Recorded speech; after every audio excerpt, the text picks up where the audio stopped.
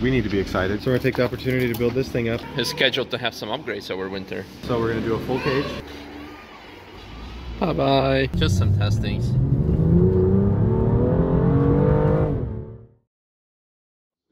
There's a couple of them that I don't know about. Like, let's Are you making challenges? Oh, okay. Kind of looking forward to it. Kind of scared. Not really. Yeah. Yeah. Good morning, comrades. In tomorrow's vlog, yeah, already talking about tomorrow's vlog. Hello, Maximus. How you doing? It's a wonderful day. Well, short introduction. Yes. He's going down the foxhole.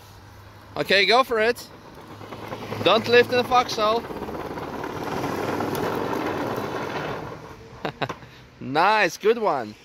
Maximus is always pretending that the downhill slope is the foxhole of the Nürburgring. Is always going downhill. What I was saying, tomorrow me and Tim are going to UK to pick up Diana's new E36, her new track tool. And to make this vlog a bit more exciting than just a boring road tour trip, we decided that Diana would come up with 24 separate challenges. And a lot of people are helping her with that, including, for example, Alex from Charoudin. So it's going to be something very interesting. Why 24? Because we calculated that our journey going to be roughly 24 hours from the door of Apex back to the door of Apex. So it's going to be very interesting vlog. I'm very looking forward to it, and I'm very excited, but a bit of kind of scared and sketchy at the same time. Morning. Morning. How's life? Good, how are you? Not too bad. Good, good. How's life here? Yeah, all good. Just, you know, regular checkups. Cool. Brake pads all good? Everything looks good. Bushes look good, suspension looks good. Brakes look good. That's good. So this car is scheduled to have some upgrades over winter. Yeah, absolutely. We've right now we're working on some 18-inch team dynamic wheels. That way we can go to a 18-inch Cup 2, which will actually be better performance, look after the tire better. On the 19, you end up getting a lot of sidewall rollover. When someone's really pushing the car, sidewall flexes, and it ends up wearing the outside of the tire. Thank you, Tim. Yeah. And so you can see how that rolls over like that. Yeah. On an 18, the sidewall actually works more and prevents the shoulder from rolling over. Yeah. So that's what we're looking for from that. It's just going to give a little bit better performance. Then we're going to do a full set of bushings through the whole car. So we already have the GRZ suspension, but once we add the bushings, it's really going to bring the stability and the feel of the car to a whole new level. Yeah. And then we're going to put in a cage. So we're going to do a full cage, Recaro, pole position seats, and then we're going to put the 6-point harnesses in. Yeah. So the car's actually going to be pretty neat by next year. And one of the major complaints among like all over the world is the sound. So probably I was actually thinking about that when I was up on the lift, that we should talk to Gorilla. Yeah. And see what they can do for a nice. Yeah, because if they can make the up sound this badass, they can definitely do something with this. Yeah, so I think that there's going to be a lot of, this car's going to be really transformed when we do that. Right now, we've got the suspension really dialed in. The suspension feels phenomenal. Yeah. Then we've done... What's up, baby? The only thing that works is your hazards. You the ECU remap. Did you crash at Cowan Hard? No? I crashed it at Galgen. You crashed at Galgen, Cop. You were almost done. That's better than crashing at Tiergarten, huh? I crashed at Tiergarten. Did you really? Oh, no. Speaking of the crash at Tiergarten, this gonna also get some upgrades. Yeah, so the Cooper, we figure we'll take this opportunity. A lot of stuff has to come apart anyways. So we're gonna take the opportunity to build this thing up, and it's actually quite similar to what we've done on, or are doing to the M2. Full set of bushings, JRZ RS Pro suspension. The cage and the seats have already been ordered. The 6-point harnesses have already been ordered. And just go through the whole car and really prep it. It's gonna be, I think it's gonna be a phenomenal car when it's all done. It was already, actually probably our best rental, I would say. Yeah, absolutely. Up until this happened. Yeah. So with these upgrades in it, it's going to be phenomenal. The setup's going to be amazing. You've seen what Tilo can do with his, you know, with his Cupra, and there's going to be very few differences between this and his car when it's all done. That's a straw. That actually looks like the frame to a headlight. I don't think you should be playing with it. Let me see it. Let me see it. What does that look like? That's the frame to the headlight. It used to go right here. It used to be somewhere right about there. And then it went. And that's what the really pretty lights came through. But we're gonna stick it right here, okay? Yeah, and then we're gonna go with 18-inch wheels on this as well. And in fact, I want to do it to the M4 as well. So basically, next year I want to have the GT86, the Cupra, the M2, and the M4 all at a full track spec. Yeah. And you know, there are more performance cars, there are faster cars, and it's gonna make them that much more fun. Because when we do that, the back seats come out, and a lot of the interior comes out. So you're also going to get some road noise, you're going to get some exhaust notes, you're going to get possibly more intake noise coming through, and it's going to make the cars feel a lot more exciting as well. Yeah. Which I think is a big part of it. Yeah. Very looking forward to it. And I'm pretty sure you as well. Some sneak peek into next year's plans, and also answering your questions. What are we going to do over winter when the track is closed? Building. So lots of engineering content, I would say. Yeah, I think so. I think it's tough because we always want to have new stuff, and we need to be excited because we do this really a big part of it just for fun, and we need to also be entertained with it. Let me check on Max real quick.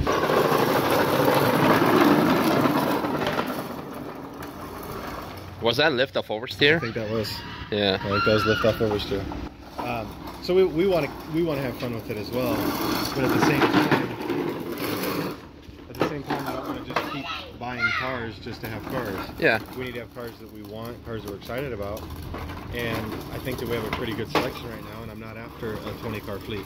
That's true. So if we have a 20-car fleet, it just gets too much to maintain, too much to keep on top of, and you lose that personal touch with the customers when they come in. So I think that right now, this winter, we have a couple new cars coming, but that'll be the limit of it. More than that, and what we have, and make them more special. Yeah, looking forward to that. In the meantime, Annalise, you want to go get some breakfast? Oh, I definitely want to get some breakfast. Push out. It's past 11, so unfortunately pancakes was not an option. So we're going semi-healthy today with Caesar salad. Compensating with fries though. And waiting for Diana.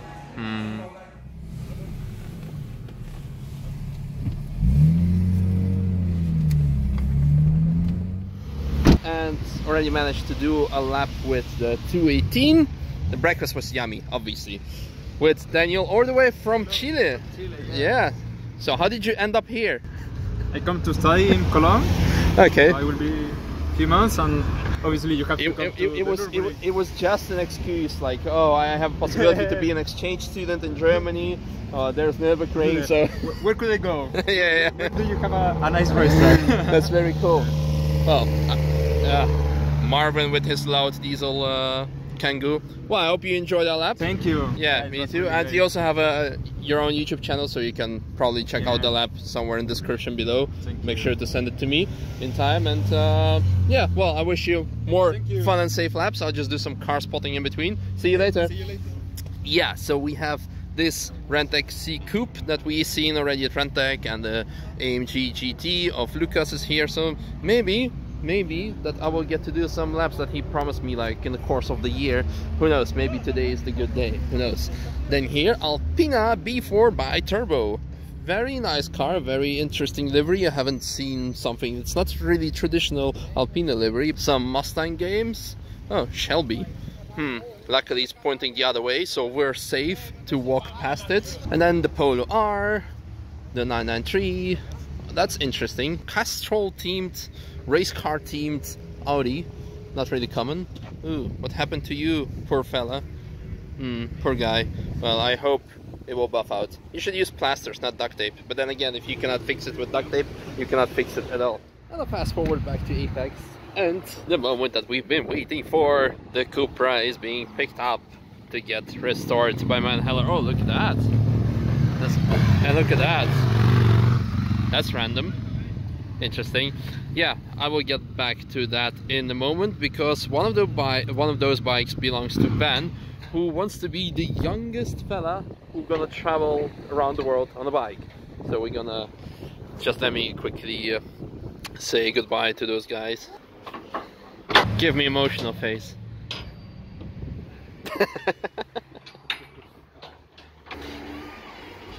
Bye bye.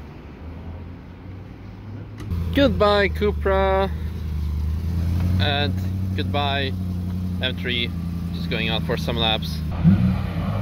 Hello, Tim. Goodbye, Robert.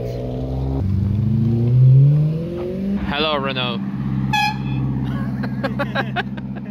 And hello, Ben. How are you doing? Good to see you, man. So tell us more about your story. Yeah, I'm currently riding around the world on my little Honda CRF 250. Started off in London, headed down France, down to south of France, along the French Riviera, over the Alps into Italy, to Genoa, Turin, and back into Switzerland, did a bit of Switzerland. And then a mate of mine who I met in Switzerland said, oh, you got to see Billy in the Nürburgring. So I came up the one and only Nürburgring biker blog. Came all the way up here in the pouring rain. Well, should have been only like a few hours, took me like 9 hours. And then now I'm here, so I'm actually only like 4 hours from back home. It's taken me almost 2 months. So you're gonna like travel all the continents? I'm gonna hope to. I mean, I don't know about Antarctica. It depends when I get to when I get to Ushuaia. Fair play. Get a little yacht across. But yes, I'm gonna go through Europe. So after chatting to Billy, I'm gonna do Poland next, I think, and then head down Czech Republic, Austria, Hungary, Romania, all the way down, follow the coast down to Greece, and then into Turkey, Iran, Pakistan, possibly Afghanistan if I can pop in for a bit. For a bit. And then into Pakistan, India, Nepal, China, up the Karakoram Highway to Kyrgyzstan, Uzbekistan, Turkmenistan, into Kazakhstan, into Russia, into Mongolia, back into Russia, do Siberia, over to Magadan, the Road of Bones, then down to Vladivostok, South Korea, Japan, down to Hong Kong, ship from Hong Kong to the States, up to Alaska to the northernest point, Prudhoe Bay, and then back down Canada, down the States, Central America, South America, down to Ushuaia, the southernest point. If I can get to Antarctica, if I can find a boat, and I can put it's such a light bike, I can put it onto a boat, get it to there, that'd be quite cool. And then after that, New Zealand, over to Australia, Cairns, round to Darwin, over to East Timor, island hop through Indonesia, through the islands to Singapore, and then ship over to South Africa, all the way up Africa, through Morocco, back into Europe, and then that's my loop. Well, we're about to check out his bike to see if he's well prepared for that, but his geography skills are definitely top-notch. Yeah. I'm like, do those countries even exist? Okay, well, let's check out your bike.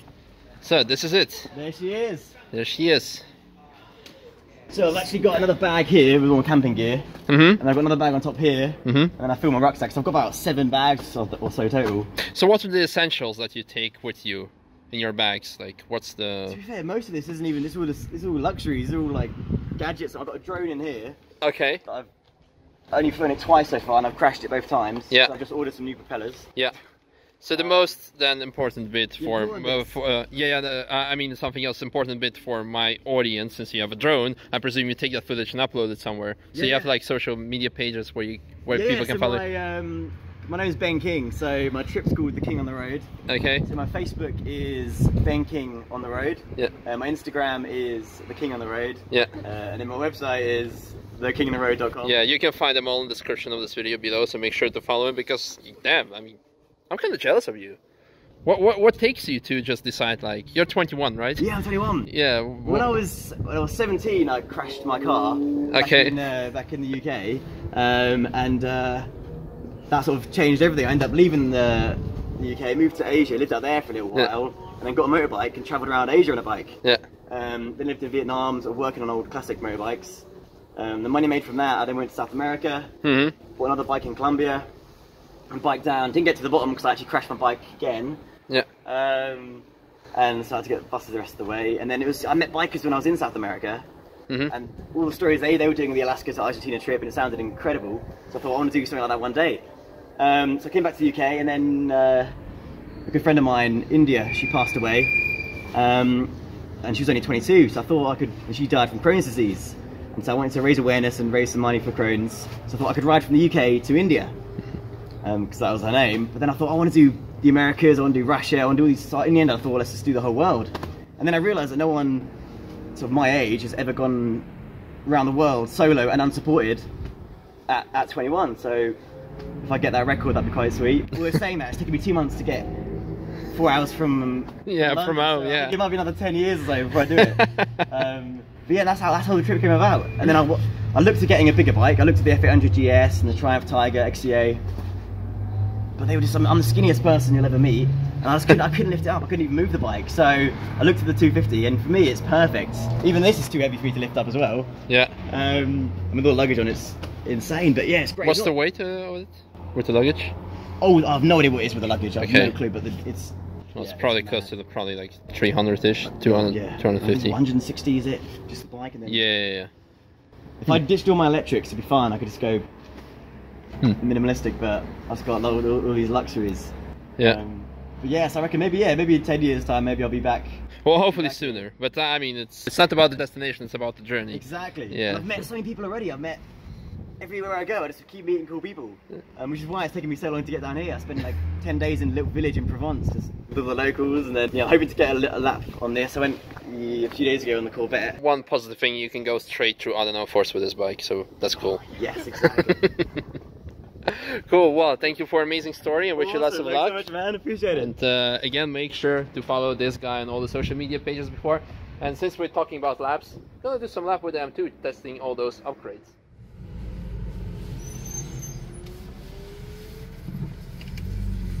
I think you practiced that.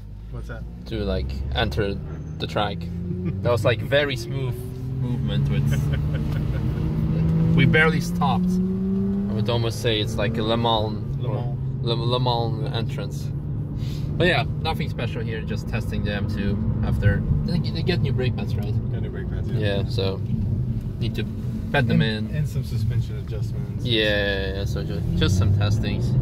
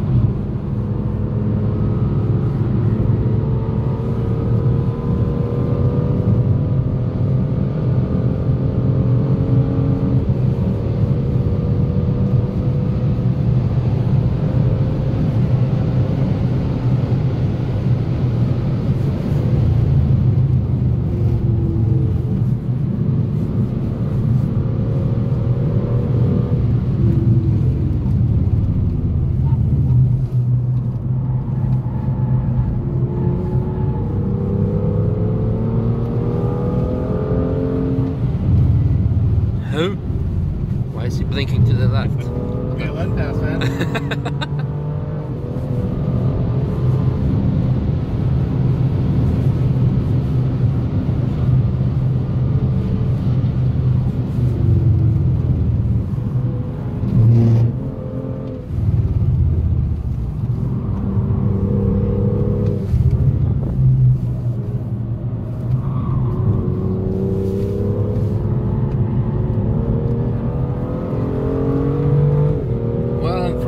It's kind of a straightaway-ish, so I can say definitely suspension test passed. Well, that was pretty nice. It's very exciting and pleasant to see the progress that this car and all of our cars have been making, and that makes me even more exciting to see all those mods that we told you earlier today to be installed later in the winter. And since this vlog kind of is dedicated to the M2, I want to show you something. Maybe you know it already. Probably people who are real petrol heads and like watch every YouTube video possible, they probably know it. Did you know that the M2 has kind of a poser sound mode? So now the car is just in stock, nothing is engaged, no Sport Plus, nothing. So listen to this. This is kind of typical meh, but if you press the traction button once, so not keep it pressed, but just press it once, so then the car goes in a traction mode. Listen to the exhaust now.